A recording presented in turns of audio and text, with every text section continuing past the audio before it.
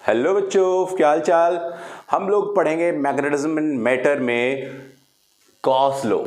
That means Gauss law in magnetism. Important है बात। Gauss law आपने पढ़ा हुआ है, वर्ड सुना हुआ है। गॉस लॉ हमने पढ़ा था इलेक्ट्रोस्टैटिक में, यानी कि इलेक्ट्रिसिटी में या फिर इलेक्ट्रिक चार्ज की कंडीशंस में गॉस लॉ का क्या रोल था वो हमने पढ़ लिया था।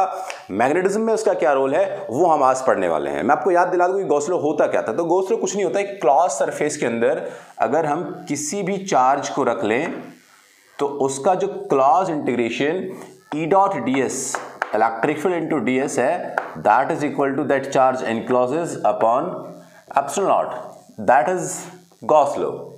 यहां पर किसी भी क्लॉज सरफेस के अंदर हम चार्ज को रखते थे और उस चार्ज की वजह से जितनी भी फील्ड लाइंस, जितनी भी इलेक्ट्रिक फील्ड लाइंस उस सरफेस के साथ लिंक होती थी, वो लिंक्ड सरफेस के साथ जो फील्ड लाइंस थी वो बनाती थी इलेक्ट्रिक फ्लक्स, और उस इलेक्ट्रिक फ्लक्स का हमने रिलेशंस निकाले थे और उनको इक्वेट किया था। यही था ना भाई गॉस लॉ। गॉस लॉ में हमने ये सारी बातें सीखी थी। अच्छा, गॉस लॉ में अब हम सीखने वाले कि मैग्नेटिज्म में कैसे होता है।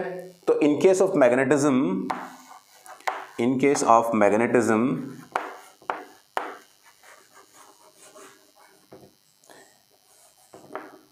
गॉस लॉ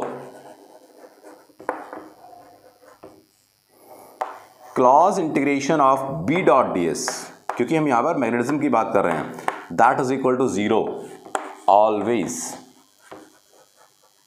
आप ऐसा भी कह सकते हैं, Gauss law in magnetism states that the clause integration of magnetic field and surface area is equal to zero. हम इस बात पर जोर देंगे कि ये जीरो क्यों होता है, क्या है इसकी वजह कि ये clause integration B dot D S zero हो जाता है। ध्यान से सुनिएगा मेरी बात। मैं पहले इसकी कंडीशन की बात करता हूं। मान लीजिए हमारे पास कोई एक सरफेस है, या मैंने कहा एक क्लॉज सरफेस है, या मैंने कहा एक गॉसियन सरफेस है। उस गॉसियन सरफेस में एक डाइपोल रखा हुआ है। डाइपोल कौन सा है बच्चों? Dipole electric dipole, that means negative Q and positive Q charge. Alright, तो यहां पर जो फील्ड लाइंस है, जो फील्ड लाइंस ऐसे अंदर आ रही हैं, उतनी सेम फील्ड लाइन यहां से बाहर भी जा रही है, यानी कि आने वाली फील्ड लाइंस जाने वाली इलेक्ट्रिक फील्ड लाइंस के बराबर होती हैं। तो हम उसमें कहते हैं कि भाई इसने कितनी फील्ड लाइंस को घेरा, कितनी को भी नहीं। भाई इसने कितनी फील्ड लाइंस को घेर लिया, तो कितनी भी नहीं, क्योंकि जितनी आई उतनी चली गई। कुछ इसके पास बचा क्या? नहीं। तो क्या इसके पास फ्लक्स पैदा हुआ क्या? नहीं, फ्लक्स नहीं हुआ पैदा। तो इसका मतलब in case of dipole clause integration E dot D S भी क्या हो जाता है? जीरो। कहने का मतलब ये है कि ये बात तब सत्य है तब इसके अंदर का नेट चार्ज जीरो नहीं होता। ध्यान सुनना, नेट चार्ज जीरो नहीं होता। और नेट चार्ज जीरो नहीं होता है, यहां पर है तो देखो ये जीरो के बराबर है। नेट चार्ज जीरो नहीं होता है तो उससे क्या हो जाता है? उससे ये हो जाता है कि आने वाली फील्ड लाइंस रहती है, जाने वाली नहीं रहती, या फिर जाने वाली फील्ड लाइंस रहती है, आने वाली नहीं रहती, क्योंकि या तो नेगेटिव चार्ज रहा होगा अंदर या फिर पॉजिटिव रहा होगा। लेकिन अगर पॉजिटिव नेगेटिव दोनों ही अंदर है तो इसका मतलब क्या? इसका मतलब ये कि यहां पर आने जाने वाली फील्ड लाइंस जीरो और clause integration E dot D S is equal to zero, that means electric flux zero.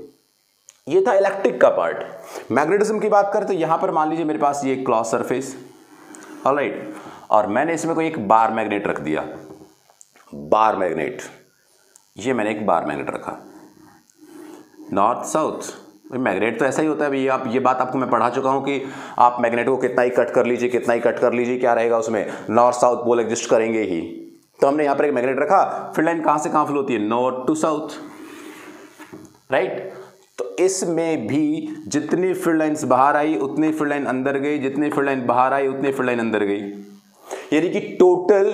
और फिर यहां से भी कैसे? यहां से भी south to north. Total field lines का जो लिंक होना था वो लिंक कितना हुआ? जीरो। और अगर total field lines zero link हो रही तो इसका मतलब क्या है? इसका मतलब यह है कि इसका जो फ्लक्स है, बेसिकली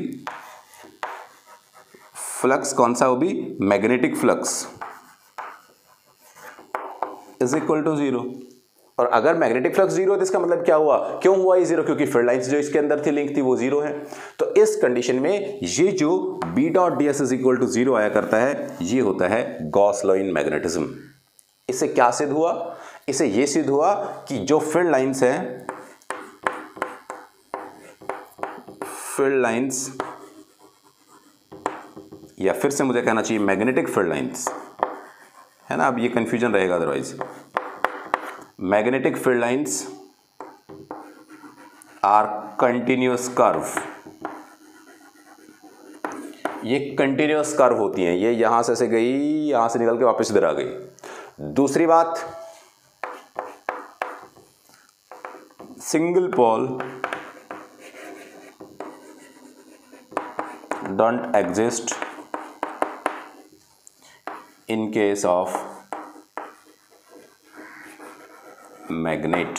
भाई साहब मोनीपोल नहीं हो सकते, मतलब एक अकेला पोल, यानी कि या तो नॉर्थ नॉर्थ पोल हो या फिर ओनली साउथ साउथ पोल हो, ऐसा नहीं हो सकता, ऐसा एग्जिस्टेंस है ही नहीं। और ऐसा एग्जिस्टेंस नहीं है, इसी वजह से ये आपका जो गॉस लॉ इन मैग्नेटिज्म है वो clause integration B dot ds is equal to 0 है। ऑलराइट, तो ये हमने गॉस लॉ के बारे में बात की। बच्चों हम सारी चीज़ें डिस्कस करने वाले हैं, सभी वीडियोस होपफुली जल्दी हम लोग अपलोड कर लेंगे। राइट, लाइव में इन चीज़ों को पढ़ाना थोड़ा सा मुश्किल हो जाता है क्योंकि थ्योरेटिकल पार्ट है, इसके आगे और भी थ्योरेटिकल पार्ट है मैग्नेटिज्म में, तो हम लोग उसको अपलोड कर लेंगे सारी वीडियोज़ को, और आप उसको देख लीजिएगा प्लीज़ सिंसियरली। उसके बाद हम लोग नया चैप्टर स्टार्ट करेंगे, वो बहुत अच्छा है, बहुत खास है, वहाँ पर हम लोग बहुत सारी चीज़ें न्यूमेरिकल टाइप सीखने वाले हैं। खास ये भी है, पढ़ना ये भी है, सीखना ये भी है, सारी बातें आप लोग पढ़ते रहिएगा। नोट्स के लिए मुझे कांटेक्ट करते रहिएगा, मैं आपको नोट्स भेजता रहूँगा।